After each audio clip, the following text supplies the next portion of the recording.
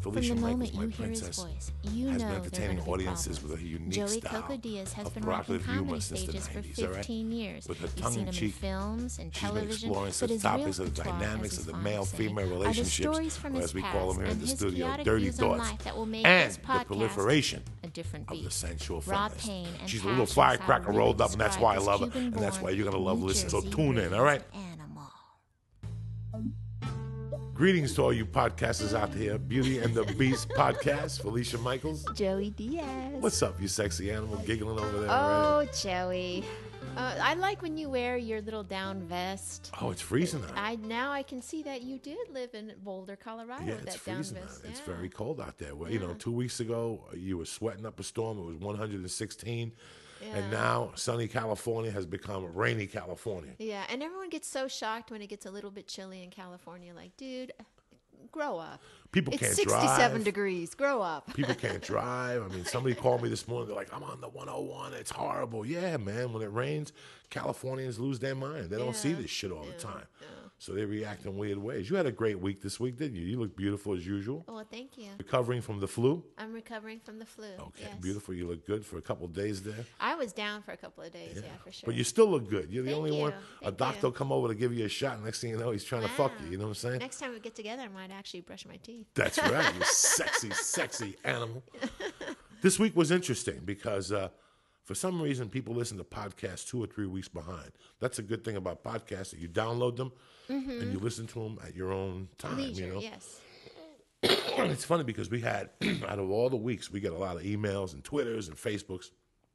We got some phenomenal emails this week. Oh, yeah. And one being from a young man that felt that I was laughing at the hooker story, you know, which was funny when I was saying it. And like I explained on the podcast, I can't believe there's a 3rd episode and we're still talking about that the poor hooker hooker. story, yeah. And he felt that he was a little angry at me because I was laughing during the podcast. And he just felt that I wasn't remorseful enough or something in the email. Well, I think break it down, Felicia. When I read the email, he said that it was very personal to him because he had an older sister that for 15 years struggled with drugs. I saw that you had emailed him because we really do try to return all the emails, and I saw that you had emailed him saying, "Look, you know, it's something that I did and I regret it," but I was laughing at Felicia's response to this terrible story, and I had emailed him as well because you know it's an interesting thing. You've moved on as a person. It's a terrible thing you did, and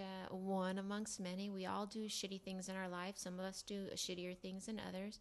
But I know you as a person, and I know you would never do that again. And I know that when you're laughing at it, it's sometimes it's to laugh at things because you really I couldn't believe, like, years later, like, listen, you know, you sit there, like I told on stage that night, you sit there in your bed at night sometimes and you can't fall asleep and you think of your life, and all of a sudden that popped up. And you fall asleep, and I woke up the next morning, I was like, I can't believe I mugged the hooker, okay. And then I discussed it on the podcast, and I actually went home and made a call and thought about it and realized who was there and what had happened and the events towards it. And it's funny because I can't believe I did it. I can't believe what did I get from burning her wig. Like, what was the positive result of burning her wig? But it's so funny where your head is at. You know, at that time in my life, remember, God takes your mother, and you hate the fucking world because you can't figure out why God took your mother.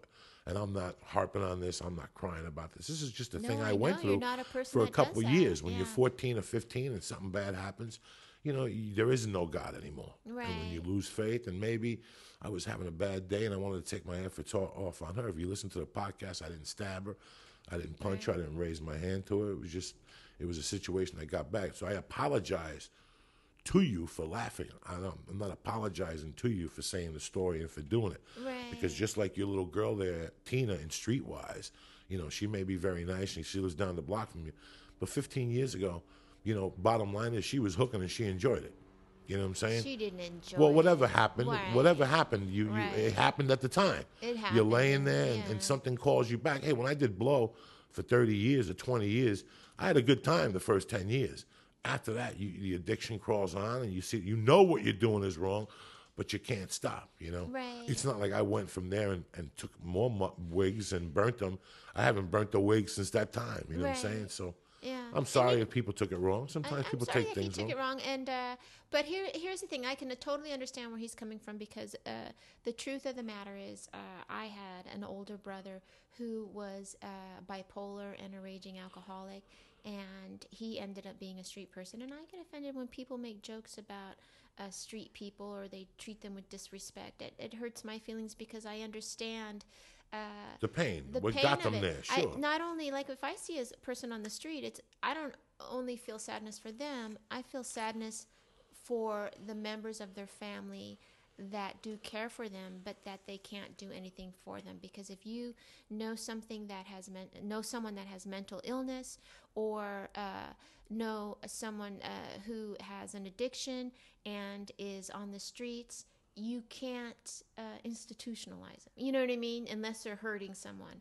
And that was the problem with my brother. And it was very painful for me to see my co-witness in life, and my brother and a person that I loved and looked like, not be able to pull himself out of that. And by the way, he was given a lot of help, but he just couldn't. He just was a person, and Put it that's the together, thing that's yeah. really sad about people, and that people have to realize. And maybe this sounds cold-blooded. Not everyone is meant to succeed, and I say that with the pain in my heart, knowing that my brother, who died at the age of 38, and died in a hotel that my then ex-husband, and I'll always say this about my ex-husband, was very generous with his money, who put him in there. And I would try to get him to go to shelters, and I would try to get my brother to go seek therapy. I would offer to pay it, but I couldn't give him money at the same time. And it's a tough thing when you see someone floundering, and it's a tough thing as a person, and you feel guilty because you're not floundering. Like, why did I get this lucky gene where I'm, where I can take all this shit and move forward, but where someone who, is as close to me as he was can't? And it's a terrible thing. So I can certainly understand your email, why that offended you, because I personally get offended when people make homeless jokes, because my brother had a lot of problems. This morning I always listen to the podcast before I come here.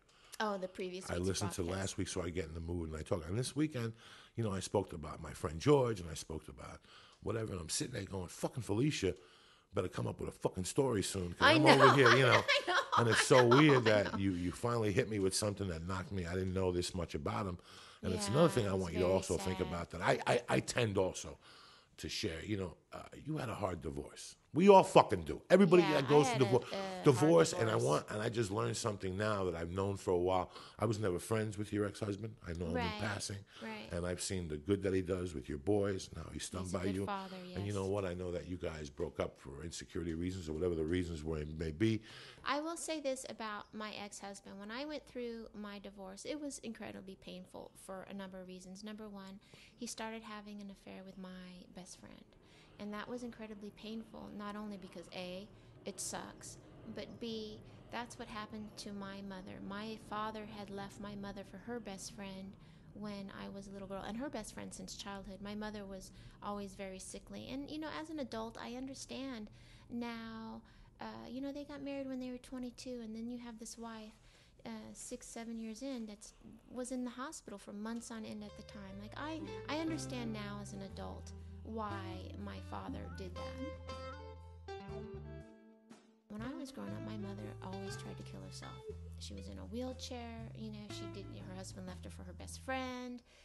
She had me as her daughter that looked exactly like the dude that did her dirty. You know what I mean? A little mini-me of him, judging her constantly when she was popping those Valiums that were overprescribed by her doctor to her.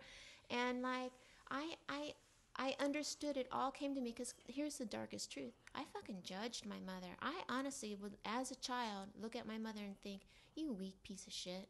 Like, why are you letting some man crash and burn you?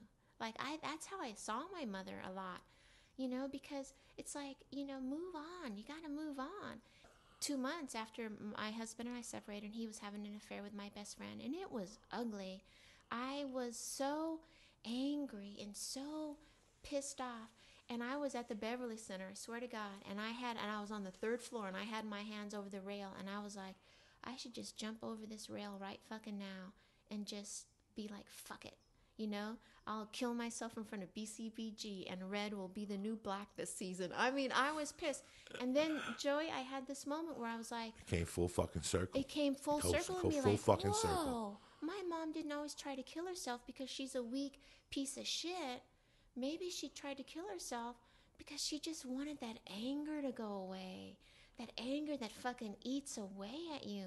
Maybe that's what she just wanted to go, because that's what I wanted to go away. It wasn't like, I can't go out and get some more dick, because, you know, quite honestly, I already was doing that. But I was just so fucking mad at him that he couldn't see the forest because of the trees. You know, that he was putting the pain that I experienced and putting it on my children.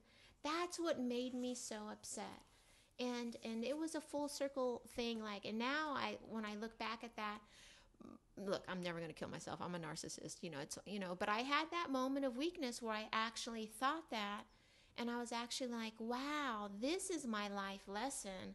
Like, I really judged my mom, and I judged her wrongly, and by the way, judging people, I don't think is that bad. That's what you do. You're a person, you're a human being, you're an individual. That's what you do. But you don't, I think people tend not to judge the right way. You know what I mean? Like, and I understood at that moment when that happened, like, wow, my mom just wanted that terrible feeling to go away. And it wasn't a feeling of love loss, because I wasn't in love with my husband anymore.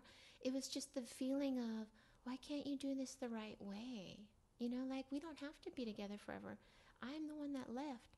But why did you, choose to do this thing so dirty when I was trying to do the right thing, And so it's karma, it's karma. It's funny because this week I always write a blog in MySpace every Monday. It's as a writing exercise. And I wrote about the hooker. Mm-hmm. And I wrote about how karma even worked itself out with that. Even before I got the email from our boy here, I thought about how when she was laying in the car sideways, and she was yelling, I don't want to go to Jersey. I don't want to go to Jersey. But it's funny that when I got convicted of that drug rip, it was kidnapping. And I didn't think about that till I said it on stage at Sal's that night, that it hit me that kidnapping I got charged for wasn't the kidnapping of that drug dealer, was for that hooker. It made me open up my eyes, because I remember when I got convicted of that, I thought of that. I go, this is for all the sins I did. I didn't really kidnap nobody. I always thought kidnapping was, hey, I have Felicia, give me $10,000 off. I'll fuck her in the ass with Adam and Eve toys. You know what I'm saying? Right. It wasn't that. It was moving somebody from one dwelling to another without their consent. Right. So karma is very, and I like that. Karma plays a big role in this podcast. We talk about it a lot. It comes back to bite us in the ass. And sometimes, look, your email, whatever was negative or positive, it was positive because you checked me. Created this, got this little story out of your brother that he was homeless. I never knew that. Yeah. I always knew your brother. It's so weird. Like, I go to 7-Eleven all the time. I'm one of these guys, and I see people outside, and I can't give them all money. But I see them, and I give what I can, And it's so weird that I remember even Sacred Heart School for Boys, I got thrown out of there for choking out a nun. But I remember what one of the nuns used to always say, that could be Jesus coming up to you in disguise. And that someday when you die and go to the pearly gates, that same old man's going to come up to you and say, remember that time you didn't give me a fucking quarter, cocksucker? Guess who has the control for you to go into VIP, bitches? I have a great wife, and I love her dearly. Dearly. I love my wife. I would give my life for my wife. A lot of people don't know that. I love my house. I love everything about my wife. I don't want to have no kids. Right. And she doesn't understand that. And like I tried to explain to her the other day, I'm 46. When the kid's 20, I'm 66. That's supposed to be the twilight of my fucking life. That's supposed to be the time when I'm supposed to relax. Now I got to put up with fucking Junior Mafia and Biggie Smalls in my house. You have no fucking idea. Oh my God! But Joey, you've had enough Twilight. You know what You have no fucking idea how much. Look, my buddy right now is going through hell. My Uncle Mike, he had to put his daughter in a fucking insane asylum. 10 years ago, this girl was a beautiful girl coming out here to be a model. She ended up smoking that speed. She can't get off. 6 rehabs later, she became a Jew. She's gone through 1,000 fucking things. And I told Mike 10 years ago, grab her, give her 200, shake her hand, just like the dude did in Henry Hill. Here's 200. Do what you need to do. You want to get high? I got high till I was 40, but I put it into my life. You can't get high on other people's fucking nickel. And now he's in hell because he's like, Joey, I should have. No, man, kids got to learn their own fucking lessons in life. I know, but that's... It's horrible. It's horrible. I don't have the time right now. Yeah. I could be a great fucking uncle, and I always knew this after I had my daughter. Once I had my daughter, I knew it was too close to home for me. I didn't like it, Felicia. To this day, I don't like it. I'm a great uncle. I'll fight for your kids. I'll kill for your kids. You can bring them over. I won't smoke dope in front of them. They'll tell you I'm the best fucking uncle they've ever had because I'm a big kid. I know how to get to kids. Right. I understand how to talk to kids. Listen, you can't do this. Your mom, you want to play this. And kids will say, oh, because they won't listen to their parents. But that's because you're a step away. Yeah, because I'm a step away. But as far as a parent, I don't have it in me no more. I didn't have it with I didn't have it. I'm a fucking failure as that, and I'm not ashamed to admit it. I don't have it. Right. I don't have it. But that's okay to say. Like, I have a couple of friends who, women who had a lot of men in their lives, and they were just like, you know what? I'm not the Marion type. I'm not that chick that's gonna squeeze a kid out. And you know what? Now they're older and getting closer to retirement, and they've had great lives, and and they don't regret it. I feel bad for my wife. Oh, you do? I know she would be a great mom, and I know it would change her life. She'd be an awesome mom. I don't want the woman to wake up when she's 65 and say, this fat fuck didn't give me a kid, you know? And I don't think my sperm works anyway. What? Your sperm comes out of your dick I think like it's going through a colander with all those holes. Years ago. You know what I'm saying? You think so? Oh, yeah. Really? I don't think there's any. I tasted it about a year ago. It tastes funny. You tasted your own sperm? Sure, it tastes like fucking ink. You tasted your own sperm? Sure, it was on your hand and you don't know what it is. How did you get to where you tasted your own sperm? You bang one out and you leave some on your hand and you just fucking give it a taste like see what... Your tongue was closer than the sink? I don't know. I don't fucking know. We'll be back after that little whack-off story. At Beauty and the Beast podcast. Email us at gmail.com. Put a little coconut on it. Yeah. We'll be right back after this. Your yum-yums. By the way, if you would like to email us, please email us with any kind of ideas, or if something pisses you off that we say, or if you like what we're saying, or if you actually can also email us a video file, a small video file or an audio file of a story that happened to you that you would like to share and think might be beneficial for others to listen to. Please email us with anything. We got some good emails this week. We got some clips. We got some Bruce Lee stuff. Yeah. Oh, man, sent this. I tell you what, I want to give a shout out to a couple people before I get into this. My man Ollie Boys down there in Australia put a Twitter up the other day that every day is tough for him. The only thing that keeps him alive is the fucking podcast and a couple other things. Ollie Boy, hang in there. Do not take a fucking swan dive. Beauty and the Beast podcast will not let you take a swan dive. Hang in there, brother. It gets better. Trust me. Yeah, and if you're really feeling that way, please seek help. And my man Dan, who said he was thankful that we put the hooker story in. Yes, he liked the hooker story, and I tell you, I was sweating it whether I should put it in or not. But as you were telling it, you were like, "You better put the story in, bitch." And my man Dominic, another email we got, and Steve-O, we love you. And my man MMA UK blog over on Twitter, he just started listening to us. He's a college student. Always a shout out to my man James Marsh, who listens to it every week. And a newcomer, we got Tanker 101, who we picked up from the Gary and Dino show. He gave a shout out on Twitter. Nice. So thank you for coming on and welcome. You know, also like to welcome our host, AdamandEve.com, with the best shit out there. I seen the commercial this weekend. So Adam and Eve is the real fucking deal. They're not fucking around. After I seen the commercial, I ran and I looked at the webpage. Let me tell you something. They got some shit on there. They got some fucking crazy shit on there. They got some sex toys, vibrators, lingerie. They got lubes, lotions. They even got supplements you could rub on your dick and it grows into look like fucking Avatar or something like that. They ain't fucking around over there, Beauty. They got cyber shit. They got everything. Give them a shout out. Go over to AdamandEve.com, right, Felicia? AdamandEve.com. And you get, whatever you order, you get 50% off. Yes, you get 50% off. Plus, you get 3 movies. And a very sensual surprise. That's right. A Plus, you get present. free shipping. Free shipping. And all this on the bottom of the order, whatever you order, whether it's a little Yes. dildo, they even have little firecrackers you put up your ass, and you can press a button and massages you like every 20 minutes, Really? just in case you're addicted to fingers up the muffler.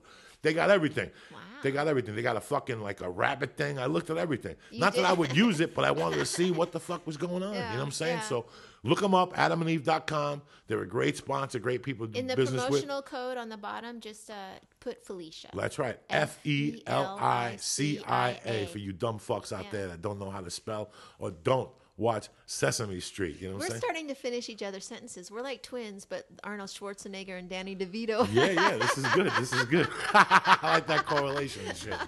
You little dirty bitch. Yeah, anyway. Man, Saturday night I went to do a Rudy's Baja Grill, and Rudy Moreno was there. And Rudy's a comedian, but a lot of people don't know that a lot of comedians are really closet musicians. First time I met Rudy Moreno, swear to God, he said to me, "Don't tell the cops anything." I was like, I'm not going to tell the cops anything, Rudy. God, I really look that white bread. So it's funny because he gave me the CD. Rudy knows my love for music, and Rudy opened last year for George Santana. And I said to him, do me a favor, Rudy, get me an autograph, because George Santana's who did El Raton. Oh, yeah. And Rudy opens for him every year. Rudy's like, please don't. He does? Yeah, he's like, please don't make me talk to that fucking scumbag. Rudy opens for George and for War every year He at the does? Egyptian Oh, and all very this other cool, shit. very cool. He knows the guys from War. He knows all the guys. They come to all his shows. So Rudy knows my love for the Santana brothers. And he even got me the autograph. And he said the guy was rude to him. That Really? He goes, George, hi. My friend, he's a Cuban kid. He wants an autograph. He's a real fan of yours. And the guy looked at him and goes, yeah. The Fonny All-Stars. Give me the fucking thing. And he signed it and he Really? gave it to Rudy. Rudy gave it to me and I ripped it up. I fucking ripped it Really? up. Yeah, Rudy knows how music. We're both into music. We call each other on Saturday and ask each other what you're listening to. Yeah. Because I roll the blunt of death on Saturday after yoga. And he gave me this copy of Santana's covers, which I heard about. I heard that it was getting released and no big deal. But I did hear that for A Whole Lot of Love, they had to get Led Zeppelin's permission, and Led Zeppelin had to make sure who the fuck was singing on it. But they got Chris Cornell. That is one of the beginning songs. The second song is with the singer from Slash's band, Wheeland. They do a Wyland? It's yeah, not Wyland? yeah. Really? He sings the Rolling Stones song, "Can't You Hear Me Knocking?" Really? The fucking third song is Rob Thomas. I've been waiting for so long, but the album is stolen by India, Yo-Yo Ma, and Santana doing. As my guitar gently fucking weeps. It's amazing, Wow, I'm guys. gonna definitely go Yeah, with if you get a that. minute to download It's a or whatever, great for you lineup. old school music people. And they have Nas doing AC/DC's Back in Black. Really? It sounds funky, but you got to give them credit because they went outside the box. Right. You know, you're like, what the fuck is this? But you're like, this isn't bad. Another jam that I heard that wasn't bad. At first I heard it and I was like, eh. And then it grows on you is Photograph. Def Leppard. Oh, yeah. Photograph. Yeah, Yeah. they do that. They do a couple neat jams. If you like music and you like I'm definitely Carlos gonna go listen Santana, to that and you know, I'm a download big that, yeah. fucking. I've been listening to a lot of music lately with this shitty weather. I've been really getting into it again. I've been getting into some weird shit lately, though. You know, I've been Right. getting into the B-52s again. The first You were album. saying that, yeah. Yeah, I like all that weird stuff. The Clash, London Calling is a bad fucking album. yeah. And for some reason, I listened to the Who's Quadrophenia yesterday. Wow. And that's a great fucking album. Can you see the real me? Can ya? Can ya? That is a fucking jam. So for you music lovers, you're always complaining that we don't talk a lot about music, or I get a lot of emails. People are like, you guys don't talk about music. Well, by the way, I think one of my favorite versions of As My Guitar Gently Weeps was Is Prince, when yes. he did the Rock and Roll Hall of Fame. As you would say, tremendous. Tremendous. I like when people know other crazy music. great, yeah. I like when a musician could cover everything because that shows you that growing up he listened to this. He's not just some fucking Johnny come lately that grew off one thing. Like I Right. tell you, a lot of people like him and don't like him.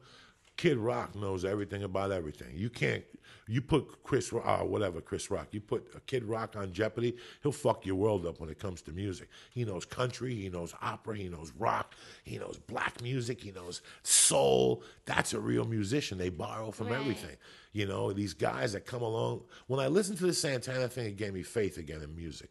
I lost a little bit of Oh, faith wow. recently in Yeah. music. Just there's some bands that are doing the same shit. You know, I'm older, so I see it now. You see the Right. move, you know, and I'm sure younger guys are like, "Hey, Judas Priest sucked," but it's so weird that this Santana thing gave me a little bit of hope. I like music a fucking lot, you know. And by the way, just the fact that he is still recording, I mean, is pretty amazing that he's still trying to think outside the box. Well, in people some can't sense. figure out. People always say Santana. Like a buddy of mine said, you know, we never figured out why Santana wasn't bigger. Well, the problem was he never had a lead singer.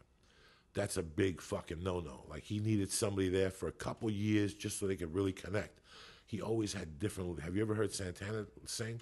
Santana was my first concert. Let Oh, me yeah, tell yeah. you, in Pueblo, Colorado. Oh, fuck This is yeah. a true story. I had this boyfriend named Peter Trujillo when I was 16 years old when I lived in Fountain, Colorado.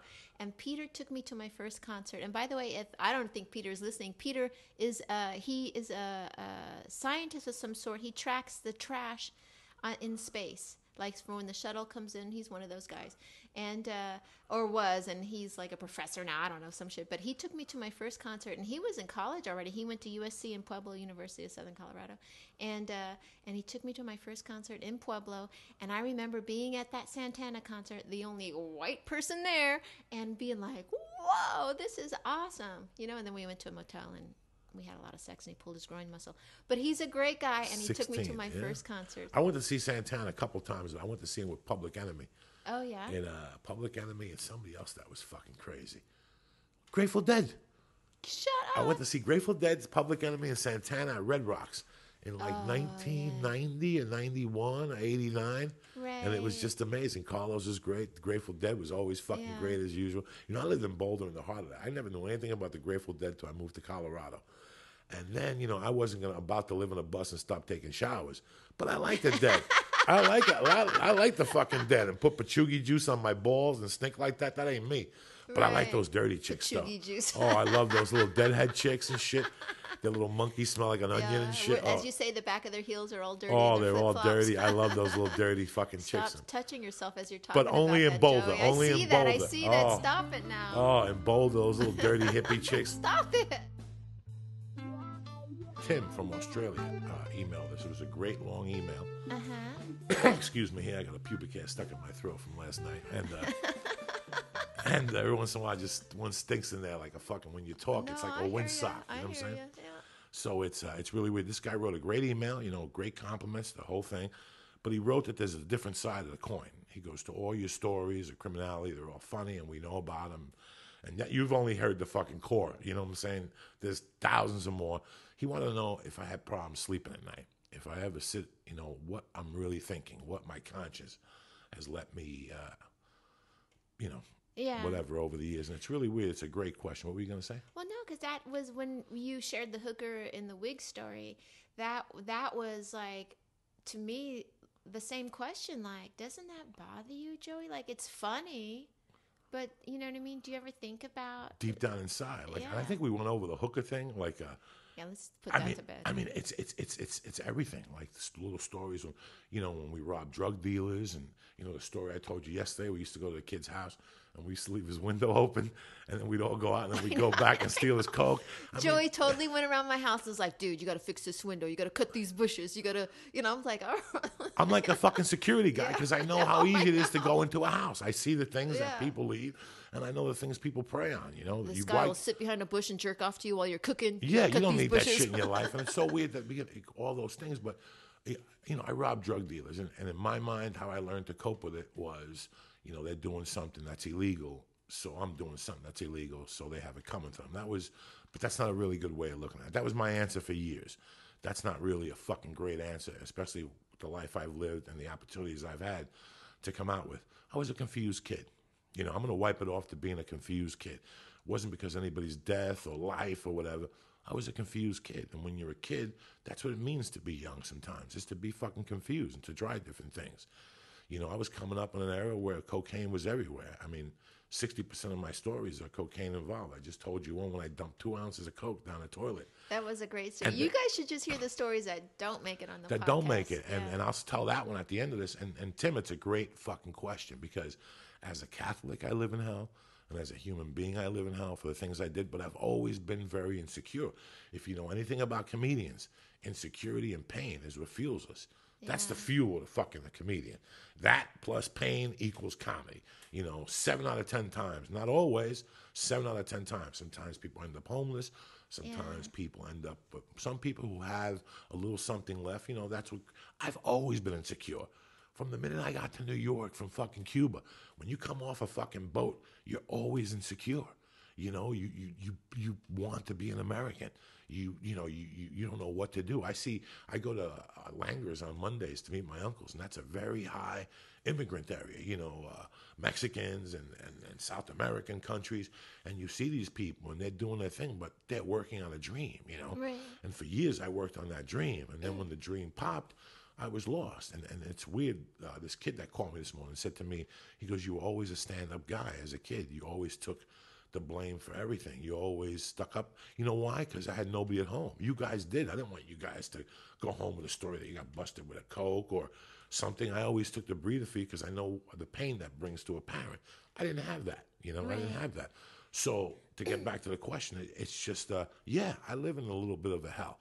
Sometimes I'm standing next to these celebrities who people know about or read about. I'm sitting there going, if this guy only knew that I used to break into houses, or that I, handcuff somebody, or that I even lit a wig on fire, or I beat Is up a there nun. one person in that you think about that you have a lot of, that you kind of sweat over, that maybe you scared the shit out of them, or is there one person that you have a lot of guilt over, something There's in one particular? particular family that it eats me alive, because when I was a kid growing up in North Bergen, we were in a band together. We had a lip syncing band, and I fired him as the singer. We used to sing Right. Michael Jackson songs and Beatles, and we fired him as the bass player. And he was my friend. I would go to his house on Wednesdays and eat spaghetti, and I would let him ride my motorcycle. We were friends. And then one day a situation happened. My mom made me get into a fight with this kid that was older, and John was still hurt from the band, so John fought me. John was a great kid, and he came from a great family. And when my mom died, I had choices of where to live, but I went with them because they were very lenient on their kids. They were always out playing cards or, bingo on the weekends. You could walk in whenever you want. Me and John had no curfew when we were kids. John could call me at 2 and go, "Come over," so I moved in with him. And the dad really loved me. The dad was a man's man. He was a Hoboken dude. He was Lithuanian. And he fucking loved me. I mean, I could do no wrong in his eyes, But the mother fucking hated me because he was bringing a kid into their house. The mother felt that you're not even a fucking father to your kids. He was very cold and to the point with his kids. And I moved in with him, and he loved me. And she would say little things to him, like, "Keep your eye on him. This ain't right." And he would say, Right. "Fuck it. He's a great kid, Coco," And I got a job at Rendell Lumber, and I robbed Rendell Lumber, who were friends of his. Like, I had a sheetrock scam that I would sell sheetrock out of there and sell plywood. And he found out, he found out about all these things. He was putting a roof over my head. No rent, no Social Security from the government. He's just a guy. It's like you. One of your Right. friends, one of your kids' moms dies, friends, and you tell the kid, "You're living in my house. Don't worry about money." This kid did all these things to me, and what did I do with it? Instead of working on my grades and stuff, I went out and stole and sold drugs and fucked around and took it for granted. Then in '81, I got into a problem with one of their other kids that was a cop. Me and him were kind of crazy together, and the Internal Affairs was investigating him. And Miss Jimmy Bender had to come to me. I'll never forget, it was the day Reagan got shot, '81. And I'll never forget, he came to me, he goes, "You got to leave my house." And he was crying while he told me this. He was fucking crying. He goes, "You got to leave my house." And he goes, "I'll give you money to get set up, whatever you need, but you can't do this to my son. He's a cop now." And it was really weird that I moved away, and I kept in touch with him, and I would call him when I needed money, and I would go down there. But the mother always hated me. The mother fucking hated me. So I took that hate from her, and I did things to their family members that was kind of wrong growing up, And when Mr. Bender's father died, I was out getting high. It was '82. And I called him. I go, "I'm not going to go to the wake, but I'm going to go to the funeral." He goes, "No problem." Well, I got fucked up that night and never went to the funeral, and I never spoke to him again from the shame. I just never called him again from the shame. And he died of cancer. And I never had those things to tell him. I never really said, "Hey, I'm sorry for how I acted in your home. You opened Why up do you your..." think you did that, though? Why do you think that when someone gave you the opportunity to lead a straighter type of life, not a perfectly straight life, but nonetheless? I was young. I Yeah, didn't but know. no, I didn't know. I didn't know at the time. I was angry at the world when you think God did something to you, took your mother or a brother. You know, he took this kid from us in the 8th grade who I was friends with. Then he took my mother. I didn't know. I didn't even believe in God no more. I had no belief. My central belief had gone away. And I was just reckless. I was just a fucking kid. Did you feel guilty in the moment of doing stuff? At times. At times I didn't. I was trying to prove myself. You know, I didn't know. I sit now and I think about it like, what was my state of mind? My state of mind was at the time was fuck the world. Well, let me ask you this. At what point in your life, what shift happened to you? At what point in your life where you started to have a little bit more of a conscience when it came to other people's? 25, 26. After I went to prison that time, I understood it. And I understood. I always understood. What Listen, made you man, I didn't break understand into it? Was people's it just houses. going into prison? What made you understand it? Looking in from the outside. Sometimes you have to back up and look in from the outside. And I couldn't keep living my life like that. But I was always a little street hustler. I always knew how to make a buck on the street. I always knew how to wake up on a Friday and go, Felicia, we got no money, but I got to do some shit today. So I'm going to go pick up 100 Quaaludes at 4. At 2, I'm going to go look at this guy who wants to rob a truck. And at 1, we got this coke dealer we're going to rob. And that was my day. And I sit back and think about it now. I think about the crew I hung out with and stuff, like the hooker story and the other stories I tell. And I think about those guys. I think about what they think about. Like, out of all those guys, I talked to maybe 3 or 4 of them. There's one guy that will not talk to us. He actually told me to my face that I did some bad things when I was a kid, and it was your guy's fault. And, you know, he's a big shot now at UPS, and he makes a ton of money. And he was like, but all those other kids, we think about it. And like I told you, there's times I'm sleeping with the mask on, I'm laying down at night, and I can't believe I fucking did that. Right. You know? Well, I know, for me, like, I remember when I was stripping at the Peppermint Lounge, and I think I might have been 18, 19 years old, and I was like, this is not what I want to do. And this is before I did comedy. And I went and got a job as a hostess at a restaurant. And it was a restaurant where the waitresses were really young and pretty, and they made a lot of money. And eventually I was hoping I would get to make it as a waitress, you know, because they made $100 a day doing tables. And I remember I worked my ass off for the owner, and then the owner one day came in and fired me and said, I don't want you working here because I know that you used to be a stripper. And at that point, it hurt my feelings so bad that someone thought so little of me. And then I was like, well, fuck this. You know what I mean? And then the other Felicia came out, and then it was like, I'm going to go back to stripping. I'm going to fucking do comedy. I'm going to do whatever the fuck fuck you. But it was the judgment of this person that I'd worked my ass off for to try to get something that he just thought I was just the dirtiest piece of meat. You know what I mean? Like he didn't know my story, that I couldn't live with my mother because she would have gotten her housing taken away, and that, you know, she was constantly trying to kill herself, or that I was trying to just get by, you know, or that I'd been married to a man that beat me up, you know, like it's just when someone looks at you with judgment, do you feel like, were there people that, you know, the wife that didn't care for you at all from this family, like you felt like she could really see who you were, even? Yes. And that made you so since angry? Day one, when me going to their house, she was always apprehensive towards me. And I wasn't even a criminal then. It was the 6th fucking grade. You know, I had a motorcycle. He didn't. The deal was he would ride my motorcycle, and I would eat spaghetti at his house on Wednesdays. They had 3 boys. I knew all 3 of them. I got along with all 3 of them. One of the boys taught me one of the biggest lessons in life that I live by today, still. And what is that? We were doing, I was at a sandwich shop in Hoboken, and he goes, I got to work 20 hours a day, Cokes. He taught me how to gamble. Jimmy Bender taught me how to look at lines, but he also taught me, I go, well, you got all these fucking people applying for this job. And he took the application, and he goes, look, there's a box here. And it says in this box, if it's not checked, not to check it. And not to write in it. When you go for an application, it says name, address, and then there's a box that says, if the box is checked, answer those questions. And he would say, I don't check the boxes and people answer the questions. I don't look at the applications, because if they can't do that, I don't want them around. Right. If they can't listen, I don't want them around. I always thought about that until this day. I make people that's why I wanted to do the podcast, because I like when people listen. It's very big to me to listen, to learn, you know. Well, that's why I like doing the podcast, because when people ask me, what's the podcast about? And I said, you know what? There are so many people, and I've said this before, walking around in legitimate society that got there through an illegitimate means.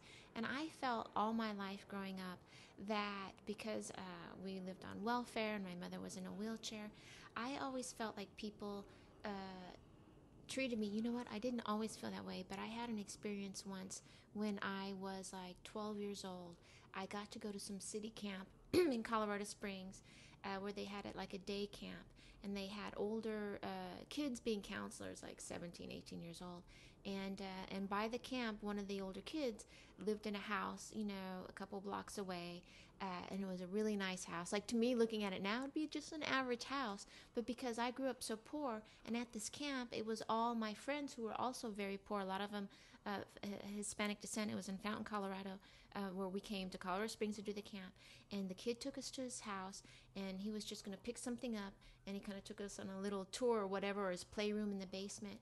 And we were all like, whoa, these are rich people. Like, looking at it now, no. And I remember as a collective group, there were like 6 or 7 of us from my little town. As a collective group, we came upon this conclusion, and one of the kids I was with said it. They said, we need to stop saying you have such nice things, because they're going to think we're poor and that we're never going to have nice things. As a group of 12-year-olds, boys and girls, having group shame of, we're never going to have anything like this. No one's ever going to look at us like we're an even person. And it like, my trouble started at that point of me looking at the world like no one's ever really going to see me. They're just going to see some dirty little girl whose mother's on welfare, who can't wear nice shoes and has to get her clothes at the church. And I'm not whining. That was a great experience in hindsight. But, you know, that must have, was that how you felt too? Like people knew your story before they knew you, I'm sure. No, with her, she just didn't fucking dig me. Some people just don't like people. And after, you know, like, coming to the house was one thing. Moving in was another, you know, and I had invaded her home. She had to put a bedroom away. And it was really weird. I didn't think about this till this summer, because they have 3 boys and then they have a girl. And the girl had a daughter when we were kids, a legitimate, you know, and then now she's big, you know. And when I went home after the longest yard, I showed up to do a comedy show, and they were there. The daughter, the mother, and my friend growing up. The mother too? Not the mother that hated me, the Right. girl, you know, the brothers, the siblings. Right. And I was really surprised to see them there. And then the daughter pulled me aside. She goes, listen, talk to John more. That was my buddy. She goes, he's really alone. John's a knucklehead. I love John dearly, but John was always a knucklehead. You know, he don't talk to his brothers. You know, him and his brothers had wars going on. And it was just weird that they approached me. So I became friends with the girl on Facebook. So we keep in touch. And she was coming this summer. And I was going to come clean with her. You know, and I really thought about it for a week. What happened? I did some bad things, but what fucking happened? What made me lash back at them? Like, and what really happened was, I'll tell my viewers what really happened. I robbed the sister's house. In a fucking haze, I robbed the sister's house, and there was rumors that it was me. They never really knew. And the first thing I'm going to do one day, when I do get a bunch of money, is just give her cash and go, this is my gift to you. I'm sorry. It happened to her. There was nothing there. Right. Her boyfriend was dealing drugs at the time, and that's what happened. And they always knew, but they could never put their finger on it. And I wanted to tell the daughter that it was me, you know. But but they all knew that the mother was weird. The mother was weird to all of them. The mother was weird to all their kids. They never really had a good relationship with all the mothers. She's very cold as a mom. There's moms that are very cold growing up. She was one of them. Right. She was cold. She would call her kids stupid and shit like that, you know, now in hindsight. And that didn't give me the right to do what I did. But at fucking 16, I didn't know better. I thought that's how you backlashed at somebody. Because I heard me and her were friends. Like, I was friends with all the boys and the girl. Right. I was friends with them. I grew up with them. When she got the apartment, before she started dating Creepy Crawler, I used to go over there at night and we would look at Playboys. She was older than me. She had big tits. I never fucked her or nothing, but she was like my older sister of sorts. Right. And then when I heard that she was talking about me with the mom, I got mad at her because she was like my older sister. I never had a sister. I got a sister in Cuba. I got stuck there. I never had a sister growing up. So this is my older sister. That mixed with the mother and all that shit fucking pissed me the fuck off. You know, when I went in there looking for drugs. And that's the fucking story. I'm coming clean right now on Beauty and the Beast podcast is what it's about. Yeah. I feel bad about those things. Sure, I fucking do. You know, if you think I don't, and that's part of my drive. When I wake up in the morning, it's to prove, listen, I came from a very supportive hometown, but I came from a hometown that is like any other hometown. You got 50% of the people saying, fuck yeah, and you got 50% of the people saying, fuck that motherfucker. He was always a thief, cocksucker anyway. What I'm trying to do is prove them wrong. You know what I'm saying? Every time I do a movie or something and I go home, it's like I'm proving them wrong again. Every time I do something, just me being alive past 35, I fucked them up. Yeah, well, I mean, it is amazing. I fucked them up. Yeah. You know what I'm saying? So now every morning when I get up, I got an email from a buddy of mine that I have not spoken to since his brother died 31 years ago. I talked to his sister. You met his sister at the Beauty and the Beast event. She went up to him 2 years ago and said, do you remember Coco? And he played it off like, no. And she's like, how the fuck don't you remember Coco? He was up and down the block with you growing up. And the memories were so hard for him because his brother died a year after my mom. Right. The memories were so hard for me. And fucking Monday, he Facebooked me. Oh, he did? And it took me 4 days because I know it took him 2 years to do this. Right. I know it took him 2 years of thought. So what I did this morning, when he Facebooked me Monday, I called Vita, told Vita. She fell off a chair. She couldn't believe it. And then I wrote him back a note today saying that, hey, and at the end I said, hey, I still think of your brother. I have his picture on my wall. And whenever I have a bad day, so-called what we think a fucking bad day is, I look at that picture, Felicia, and I go, he ain't having that bad day at all. You know, so what am I? Oh, I didn't get a part. Oh, I didn't get my check from SAG, and I'm fucking complaining, you know. Where's this kid complaining about? He can't complain. He died at fucking 16, you know. Oh, someone sent a link right, I seen for the link. Black Sabbath. Was it 1967 or 1970? 70. 70, I think, yeah. Sabbath started out as a band called Earth. Oh, really? Yeah, with Ozzy Osbourne, they were called Earth, and then they became Black Sabbath. The first album was great. I was a big Sabbath guy, and it was funny because I grew up a Stones guy, Led Zeppelin guy, Doors, you know, the general shit, The Who. When I heard fucking Sabbath, when I heard War Pigs the first time, I lost my fucking mind. Oh, really? Oh, when I heard War Pigs the first time, you have no idea. How old were you when you heard that? Probably 12. I knew I had arrived. Yeah. I knew I had arrived. And then I bought, I think I bought Paranoid. And then I bought, the second album I bought was Black Sabbath, the first one, the summer of 79. Mm-hmm. And I took it down to Jersey Shore, way before Snooki was down there giving blowjobs. And then I got into this weird album called Sabotage. It's like their sixth album because they had 9 albums. Sorry. And it's really weird. If you know anything about Black Sabbath, they sing about reality. That's why their third album is called Master Reality. I never got a tattoo, but if I was going to get a tattoo, it was going to be Coco on my fingers, like Ozzy got. Ozzy had really? it on his fingers, yeah. And they were great. I think I'm going to get that tattoo. I was going to get it. I went up there to get it. Coco right across there. And my anthem growing up, like when I was going through all that shit with the Benders and all that shit, every day for 15 years I listened to Sabbath, Bloody Sabbath, because it's about revenge. Right. It's about, you know, you bastard and all this shit. People have fucked with you and all that. And their lyrics are all about reality. Like, that's what they're about. Like, I remember one time on my birthday, I was about 17. I went to Union City, I bought THC Crystal, and I went home and put on Master Reality. I snorted the crystal, and I watched The Exorcist. And I thought my head was going to fucking blow up. I remember looking around the room. Satan was on one side. Hitler was on the other. You know what I'm saying? I mean, it was just fucking crazy. But Black Sabbath is a very weird band. And I hate Ozzy now because, not that I hate him, I never knew he would become what he'd become today. Like, I still remember crying when Black Sabbath. I still remember going to see Sabbath when Van Halen was opening up for them in '78, and Van Halen blowing them off the fucking stage.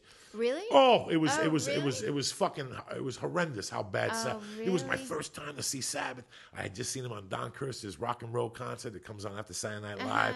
You know, and they did Never Say Die, and that was their last album, Never Say Die. And I remember going to the garden. It was like October 20th, 79 or 78, something like 78 or something. And I remember going there and seeing Black Sabbath, and fucking they were horrendously bad. But fucking Van Halen opened up with Eruption, and you never went to see an opening band those days. Never. Never. Right. You always went intermission because you were cool. But for some reason, it was the Garden. We were over there like at 8:15.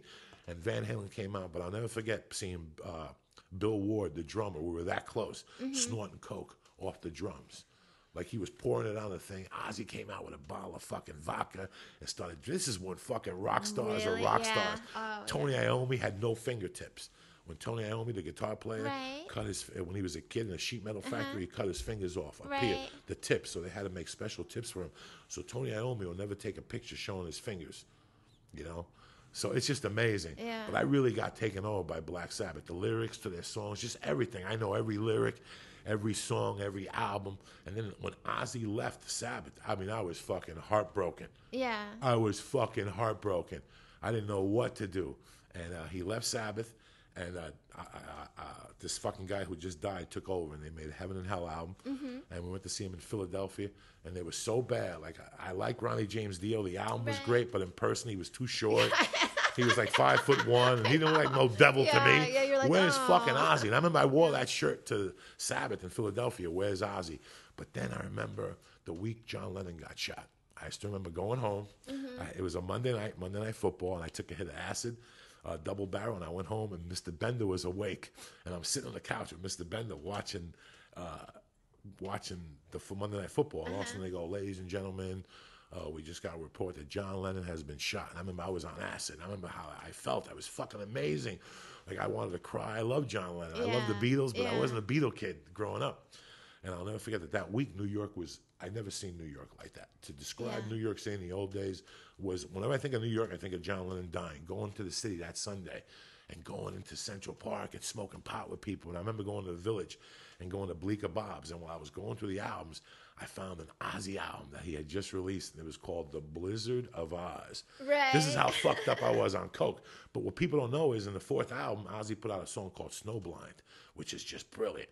You know, it's just brilliant. Me and my friends used to snort coke and go to the cemetery and lay there on tombs and just, "Are you getting high on this coke yet?" We were fucked up on Black Sabbath. Did you know I worked in a cemetery? Did I ever tell you that story? So did I. That's our common bond. That's our common bond. We both worked in cemeteries. But it's fucking crazy that, like, I really liked everything he stood for, Ozzy Osbourne. I was there when Ozzy did the first tour in New York at the Palladium. I went with Rudy Sarzo, who was Alan's friend. That's Alan's friend. That was his original band. It was Yeah. Rudy Sarzo, the kid who died on the guitar, and the drummer was some other fucking wackadoo. But that's the Blizzard of Oz. And I bought the first album with the 4 songs on it. It only had 4 songs on it. Right. The first EP. In those days, they used to release EPs. Yeah. Rat released one. Missing Persons released one. They were just 4-song albums. And I'll never forget getting the Blizzard of Oz and going to see Ozzy. It was, you don't know how many lines of coke I snorted to Black Sabbath. Just listening to Ozzy. And, Tremendous amount. Technical Ecstasy, Never Say Die, Sabbath, Right. Bloody Sabbath. And now I look at Ozzy, and it's so weird because he's not Ozzy. He's Ozzy. Black Sabbath to me is John Osborne. That's who Black Sabbath is. It's really John Osborne was his real name. Well, back to this link, though. I mean, because I wasn't into Black Sabbath, right. quite like that. Like, you know, it wasn't my thing. I was trying to do, like, English bands at that time to impress the smart dudes. So, but watching it, you know, you forget when you see Ozzy in 1970, you know what? He was pretty fucking precious. You know, Bad you know what motherfucker. you know Have you what ever I'm thought saying? about your Like- soul? Can it be saved? Or perhaps you think that when you are dead, you stay in your grave. Is that I just the truth know. within your head, or is it part of you? Is God just a name that you read in a book when you were in school? Da-da-da-da. Fucking after forever, baby. Joey Diaz, You know are how a we bad fucking do it. motherfucker. So for all you Black Sabbath heads out there, you Yeah. got another one here, the real deal. No fucking okey doke motherfucker here. I'll go toe to toe. They're from Birmingham, England. They're industrial. Right. I mean, I go all the way Yeah. back with, and they're from the same town as Judas Priest. So that's Yeah. another thing a lot of people don't fucking know either. Even though he was gay, throw on Hell Bent for Leather and get back to me. You know what I'm saying? Go home, throw on Hell Bent for Leather and get Yeah. back to a motherfucker. You know, there's been a question I wanted to ask you. You're a pretty straight woman with me. You've always been very straight, and you're very smart. I like that about you. And I've always told the viewers this, all the listeners.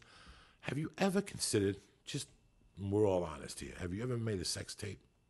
Oh, have I ever made a sex tape? No, I've never made a sex tape. So your only appearance nude was in Playboy that time?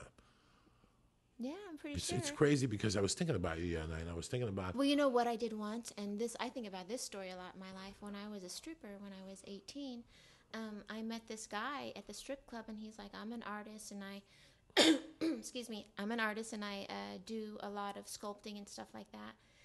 Would you consider posing for me?"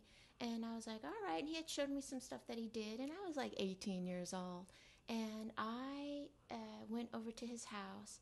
And I let him take nude pictures of me because he's like, "I gotta see your form." But he had other stuff there too. Like, he did seem like he was an artist. And I remember he was like, "I want to put plaster on you." And I was like, "Yeah, not into the plaster thing." You know, and I got a really creepy, terrible feeling. And I don't know how I talked myself out of it. And it was in his fucking basement. I mean, it was like the Lovely Bones kind of shit, you know. And I left, and I like think about that moment a lot in my life, like, you know, like that. What could have happened? What could have happened? He could have been the dude from fucking Silence of the Lambs and put you in a hole with a French poodle. No, it was like that kind of feeling, you know, like that scared the shit out of me. But I never did a live video. It's funny because I have sent my naked little body across a text, though. Did quite you? a few times. Really? Oh, absolutely. It's funny because I talk to you all the time, and the other day I was thinking about you as a sexually free woman. We do this podcast, and I tell you, I have no judgment towards you whatsoever. I love you to death. I've always loved a woman who kisses and tells. I don't want to know who you told, right? But don't let me find out and come to you and go, "Felicia, you really fucked this guy?" And you're like, "No, we didn't fuck." That shit has always bothered me about some women. It's out of the bag. But here's the thing, though. As a woman that I had a bad reputation at the Comedy Store, and it would always be about the wrong people. Like, dude, you don't have any idea who I'm fucking. Right, you know what I mean? right. I'll talk about fucking, and I'll talk, but I don't name names. You know what I mean? No, it's just so weird that you've always been very. There's some women that you know their strokes. You know, when you're eating breakfast and the woman's like, "I love to fuck," that bitch is a fucking moron. She's just throwing shit out there. She really don't know. Right. I just seen this 2 weeks ago at a comedy club. Really? Yeah, some people just don't know. Like to fuck. But you're a different type. When you talk to me about this shit, and usually if I'm at a bar or any other guy, every guy will tell at home. Right. If you're at a bar and some woman talks to you the way or the things that Felicia says in front of me, I would leave here horned up. Well, here's the thing: I can say whatever the fuck I want in front of an audience. That's what's weird to me. But then in real life, I'm kind of shy. Like, you know. Yeah, like, you're real fucking shy. Shut up! Fuck you! I'm shy. Yeah, she's shy. Fuck you! I'm shy. Unfucking believable. You came 8 times 2 weeks ago, but you're fucking shy. Fuck you, Joey. Linda Lovelace didn't come 8 times and you come 8 times, but you're fucking shy. You think somebody comes once, they ain't fucking shy. But it's just so weird how I have a lot of respect for you as a woman. We were talking about something outside that you looked at me. There's a lot of things people don't know about me. I say bitch and I say cunt and I say all these fucking words, but my respect level for women is very high. I just grew up in that environment. I say those words. It's not really what I feel sometimes. And it's so weird that there's a word that destroys me inside. Baby mama. Fucking is old. Oh, yeah, I know you're shy. You're not going to say that. Baby's mama. I know, I'm all mad at Joey now. Baby's mama is like no disrespect to a woman that you you had just a don't kid like with. the term. I don't like the word. There's got to be Someone's baby something mama. better for me than that. My ex-girlfriend, anything will work. My Yeah. ex-woman, anything will work for me than baby's mom. And it's so weird. Like, I think about little things like that. Like, you come online here, you were a stripper.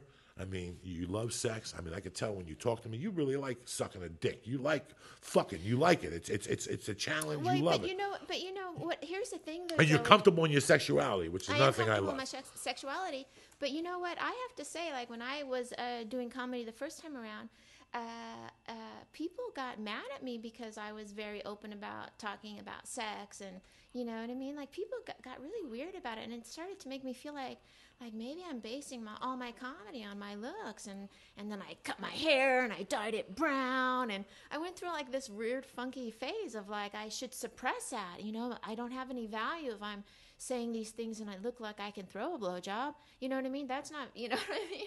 That's not really a reflection of society. You know, I would get like so fucked up, and I was thinking today before you came over about how that sex, even though I'm very open about it, how it's kind of fucked me up too, because people make you feel guilty that you're a sexual being. You know what I mean? Yeah, no. I would never do that to you. I'm just saying here that with all your sexual experiences, I mean, I am shy. Fuck you. Oh, stop. I've had sexual experiences in my life, and I'm really fucking I'm not even shy about it. I'm like prudish in a way. That's why for years I talked about it on stage, because it's funny to me. Sex was fucking funny to me, you know? Like, it's so funny in so many fucking levels to me that people don't see. I seen it. Yeah. Because other people look at it as love, and I'm like, there ain't nothing loving about that. When I'm fucking you and we're both sweating and I'm coming on your titties, love don't live here no more, bitch. You know? And it's, you don't do all that stuff with love?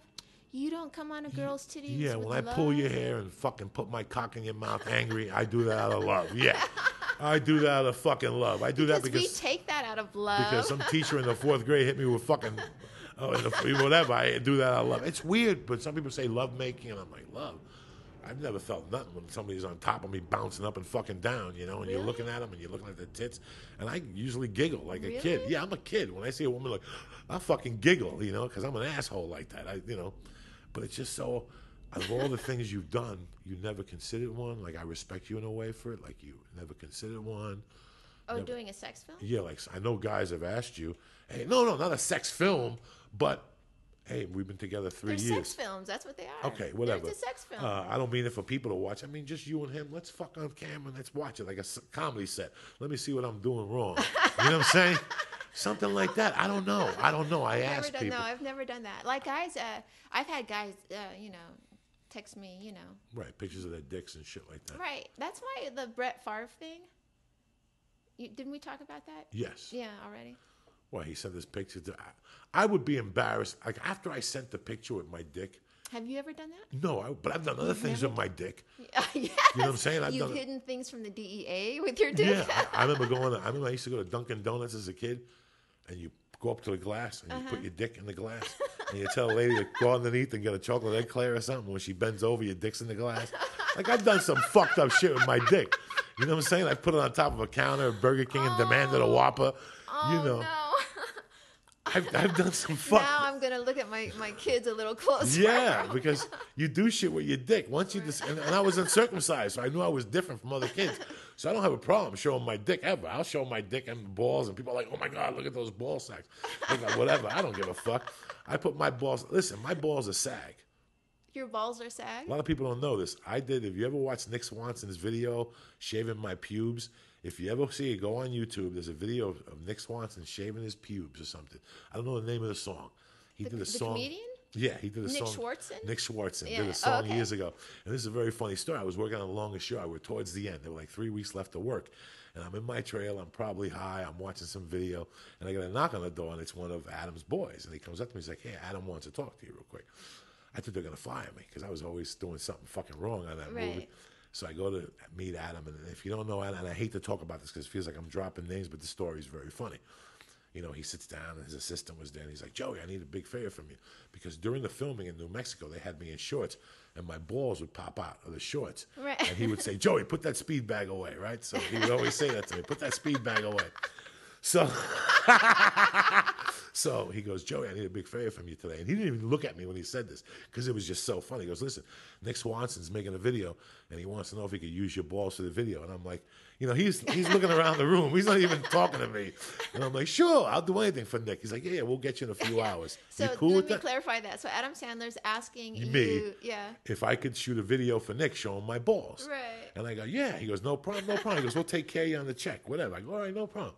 So I go back to my fucking my room, and all of a sudden, I get a knock, and I open up, and they're there with a golf cart. And they're like, "Come on, we're going to take this picture." And I'm like, "Let's go." And I thought it was just like a picture. They took me to like Studio 12. Like they shot Spider-Man 2 in Studio 13. But they take me to Studio 12, and there's 4 guys, and there's like a girl there, and they got lights, but they got the camera like at my waist, and they got like something around this, so I could take my balls. And I remember holding my dick and taking my balls out, and they're like, "Cut!" And I'm like standing there with my balls in my hand. And I'm like, "Adam, come here." And he comes over, like, my balls sag now. And he started howling. He would, I mean, nobody could even look at this. Like, nobody could even imagine that somebody would be that crazy to hold their dick up and let their balls just hang there. And he's loving it the whole time. He's fucking loving it. He loves all that crazy shit. Right. But it's so weird. Like, weeks later, somebody calls me. Like, I forgot I even did it. Somebody calls me like, "Joey, we just seen somebody who's got big balls just like you." And I'm like, "What are you talking about?" They're like, "Yeah, have you seen Nick Swanson's video? Whose ever balls those are huge." I'm like, "They're mine." again, thank you, motherfuckers, for listening as usual. I love you guys with all my heart. Today was a very fun-filled episode. Yeah. I'm happy we got everything out that we needed to. And we'll talk to you guys next week. Again, email us, beautyandthebeastpodcast@gmail.com. Felicia, give him a kiss. Mwah. I love you guys. See you next week.